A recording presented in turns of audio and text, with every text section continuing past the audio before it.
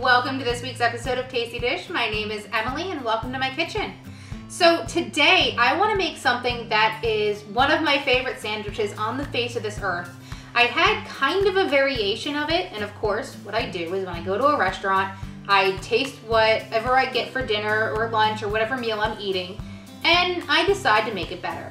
So in this case, I'm going to make the absolute most supreme, perfect prosciutto sandwich you have ever had in your life. So for those of you who don't know, prosciutto is basically a salted piece of ham that is aged. And it's an Italian delicacy. Us Italians love it. We eat it pretty much whenever we get our hands on it. And it is amazing. So this is what the prosciutto looks like. It usually comes in slices like this. I've got about a quarter pound here, and this is imported Italian prosciutto, and it is probably the best. I get it from our local Italian deli called Fretta's. They're great.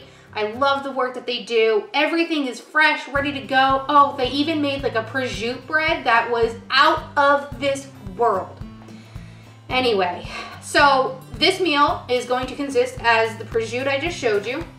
We're gonna do 9 ounces of sun-dried tomatoes, a couple leaves of basil, and then we're gonna use roasted red peppers, about a cup of olive oil, 8 ounces of goat cheese, a good old Italian roll, and balsamic glaze. So you can find this at any grocery store. It really doesn't matter where you get it.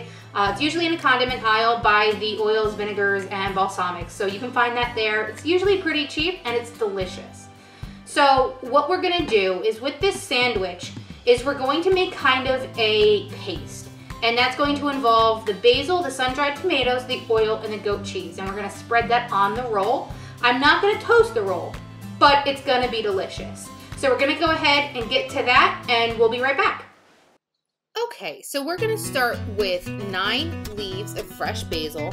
I really like basil because it tends to have a strong, sweet and somewhat methanol aroma to it, and it really adds a nice flavor to this dish. So with the 9 sprigs of basil, you should be good.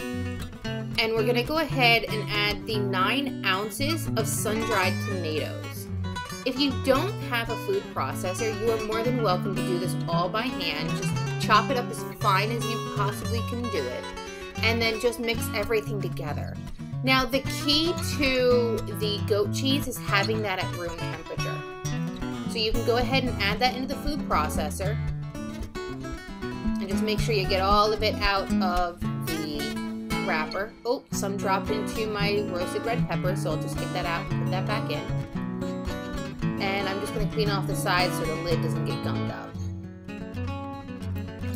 So now what we're going to do is we're going to add the lid and put this on. And slowly we will add the 1 cup of olive oil to your paste. Once all of that is completely combined, you can go ahead and start spreading.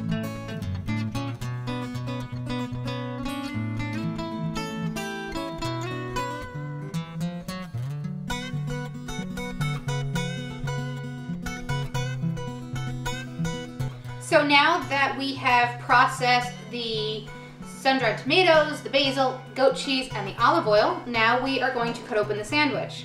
So I like to cut from the top. I know this is not the way to do it.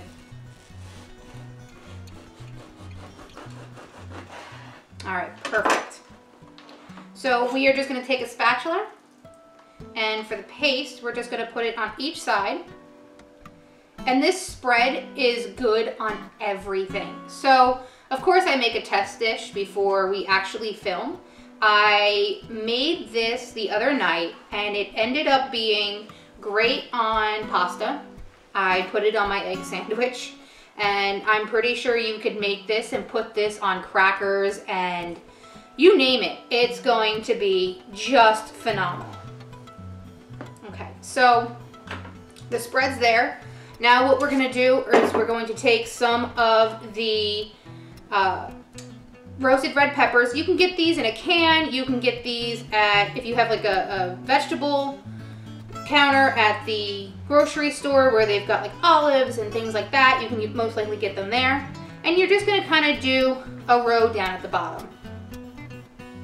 Now here's my favorite part. This is the prosciutto. This is incredibly thin.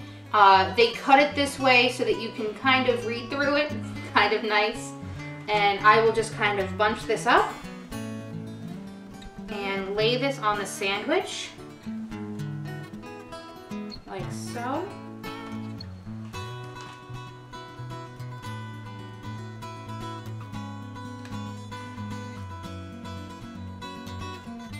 I like to add a little extra prosciutto to mine, so I kind of pack it a little better. And then there it is. All right, so sandwich is almost done. Take your balsamic glaze and just drizzle on the top. And I promise you, it is so worth it. All right, so we are right here. Oh, that's perfect. And we are just going to cut down the center. We'll put this on the plate. And I'll be right back for tasting. Here is the dish ready to go. This I can't wait for. We had this the other night, I said, as a test, and it was a hit.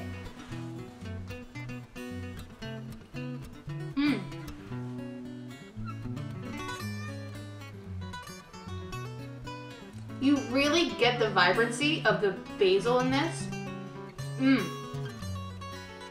And with the sun-dried tomatoes, you get like this absolute wonderful summer flavor, I guess is the best way to put it.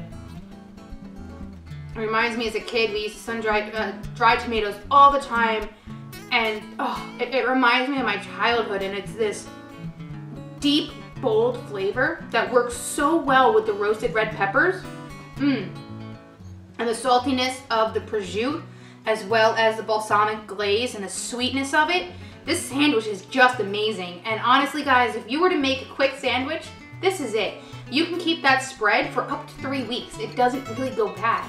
So put it on your pasta, put it on crackers, bring it to a party. It's going to be a hit, especially on this sandwich.